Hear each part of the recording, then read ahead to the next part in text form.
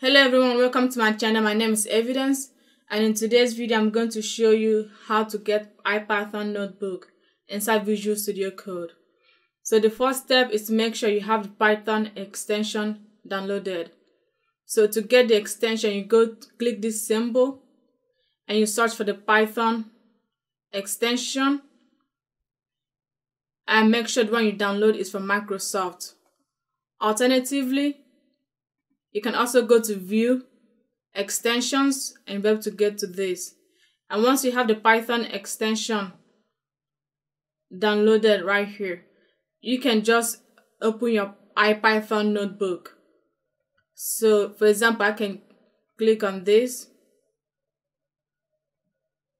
right click, and say Open with Code.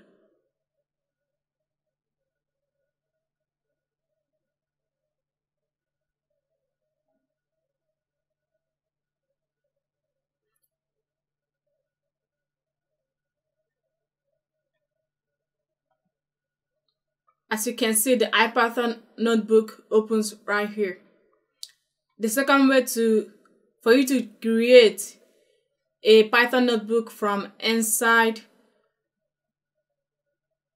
Visual Studio Code, there are two ways you could do it. You could go to File, New File, and once you create a new file, you come down here and click on Plain Text and change it to, and type in Python and click on Jupyter. Then you go to File, and when you do that right here, it changes from plain text to Jupyter. Then you go to File, Save, and let's save this as test and click Save. As you can see, this has been saved as an IPython notebook. And when you click on this symbol, you can convert an IPython notebook to a regular Python notebook. The third way to get IPython notebook in Visual Studio Code is to click on your keyboard Ctrl-Shift-P if you're on Windows, or Command-Shift-P if you're on Mac, and then you type in Python semicolon create. As you can see, create new blank Jupyter notebook shows up, and you click on it, and the new Jupyter notebook shows up inside Visual Studio Code. And that is how you get IPython notebooks inside Visual Studio Code. So you could open an existing notebook inside Visual Studio Code.